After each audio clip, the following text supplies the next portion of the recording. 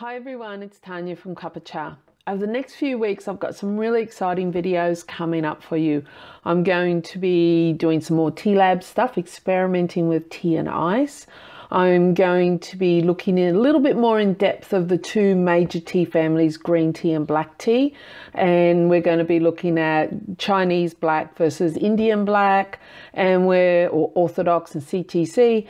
And we're also going to look at the two major powerhouse countries of green tea, which is China and Japan.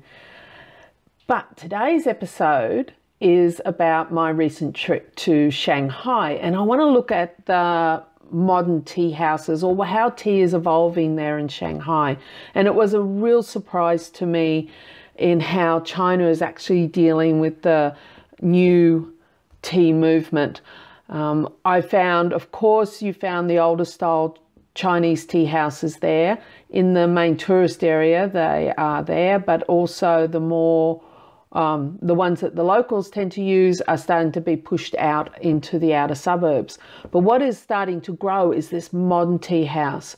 And prior to going to Shanghai, I came across a website called Shanghai Smart, or Smart Shanghai.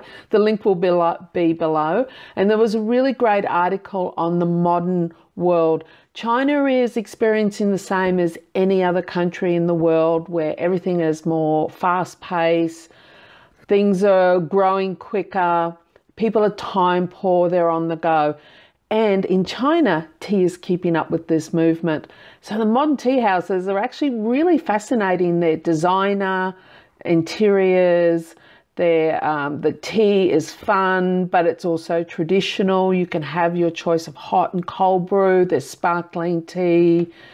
And there is a massive air of vibrancy, I feel, about the tea movement there, and they're having fun with it.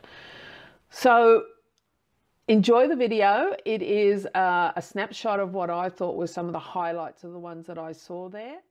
So if you enjoyed this video, please give me the thumbs up. And if you haven't subscribed yet, please subscribe. It's free. And I will see you next time, and enjoy this tour of the Shanghai tea houses.